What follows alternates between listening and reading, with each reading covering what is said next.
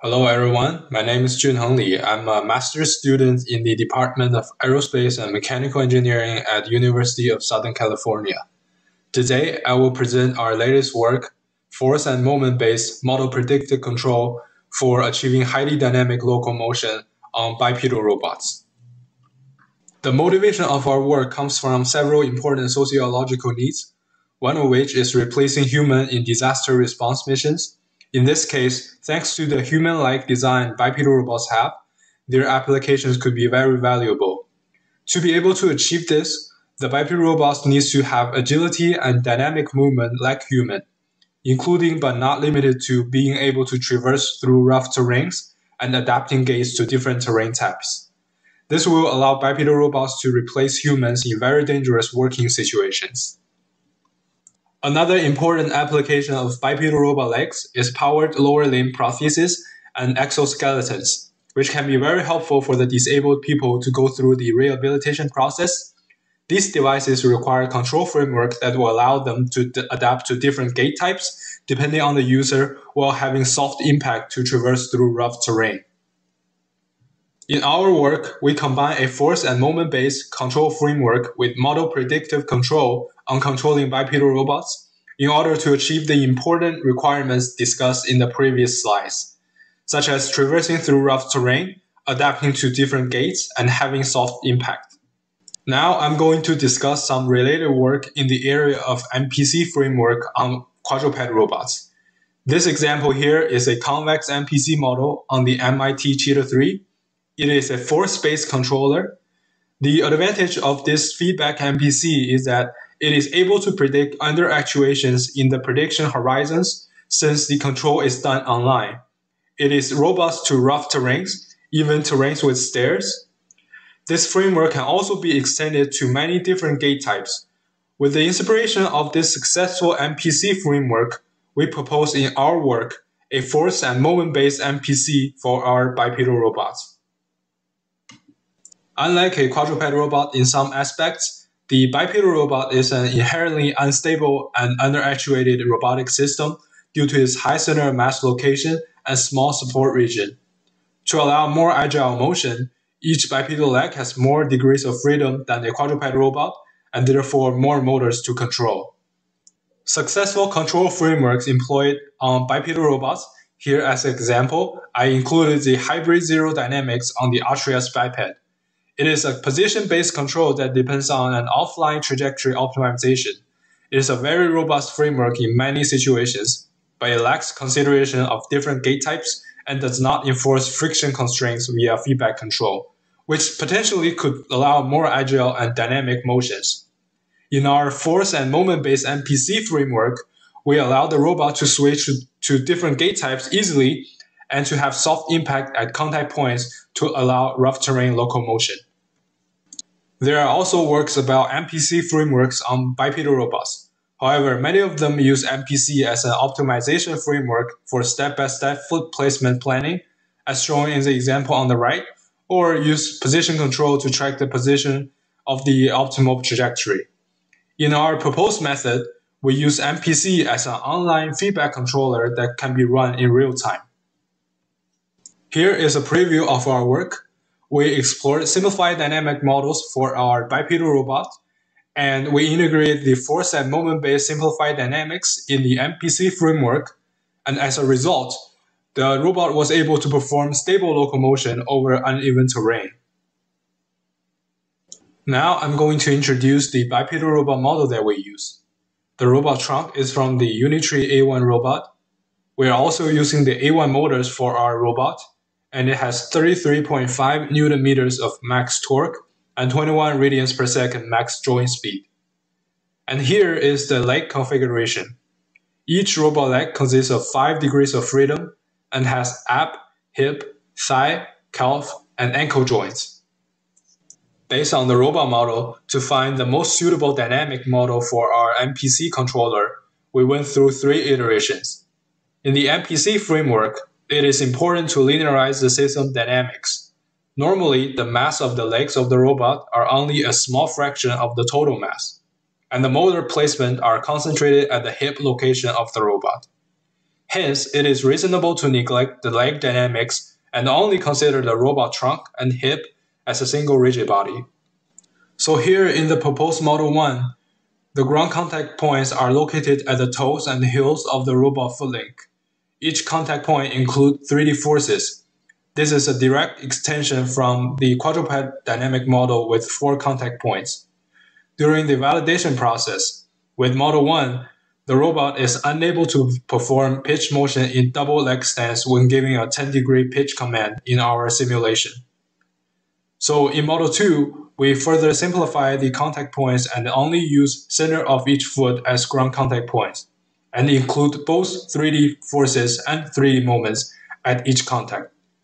In the validation process, the robot is unable to perform roll motion correctly when giving a 10-degree roll command. Hence, in Model 3, we keep the same contact locations of Model 2, but in this case, each contact is only including 3D forces and 2D moments, My and Mz. This time, we can perform roll and pitch and yaw all correctly, and hence will be the simplified dynamic model we use in our proposed MPC framework. I have written the simplified dynamics model we just introduced in a state space form. The state variables include robot body Euler angle theta, COM position P sub c, angular velocity omega, and COM velocity P sub c dot. The control input, as introduced in the previous slide, are 3D forces and 2D moments.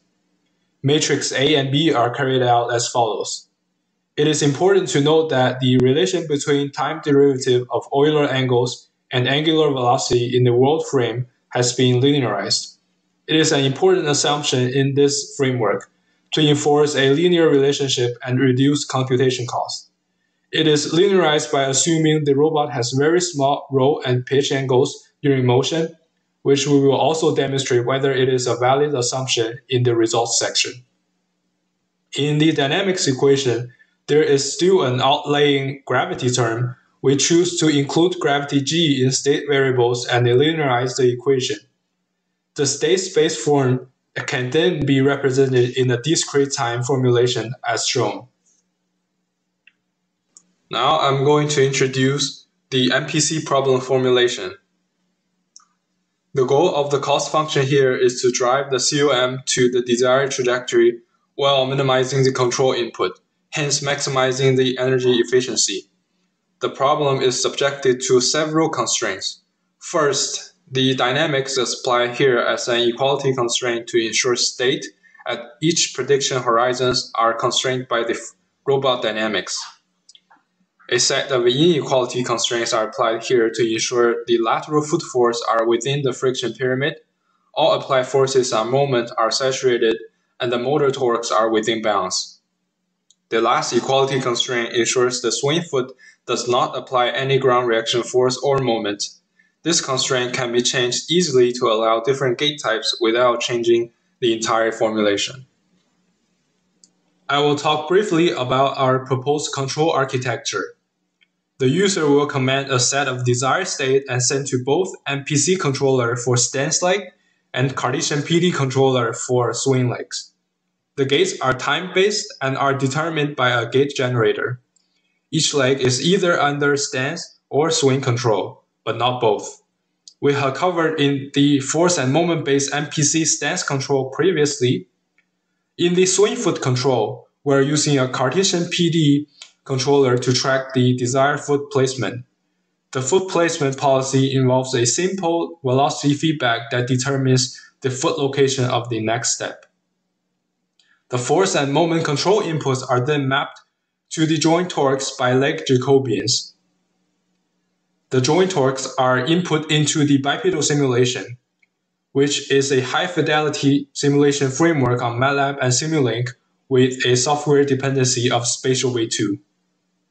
With that said, I'm going to show some of the highlighted simulation results from our proposed work. First, we have a velocity tracking simulation of the bipedal robot walking forward. It can be seen in the plot. The velocity tracking is very accurate and deviation is minimal. With our proposed control framework, not only can the robot walk in one direction, it can also be commanded to walk in 3D. Here is a simulation of the robot walking sideways and walking diagonally. We further tested the capability of the MPC framework by commanding the robot to walk over a stair terrain, which has a maximum height difference of 5.5 centimeters. In the velocity versus time plot, the robot can stay accurately at the desired velocity at 1.6 meters per second. In the body rotation versus time plot, it can be observed that the robot body rotation has very small error to zero desired command. In the MPC force and moment plot, we can see that the control input are well within the feasible bounds. We have also demonstrated the capability of our MPC framework in different gate types. Here as an example, it can be easily extended to hopping gate without changing the control parameters. In conclusion, we have proposed a force and moment-based feedback MPC control framework for 10 degrees of freedom bipedal robot. This framework enables a wide range dynamic locomotion and also allow different gate types with the same set of control parameters. In the result, we have demonstrated that it has accurate linear velocity tracking in walking simulation, and also it performs robustly when walking over rough terrain simulation.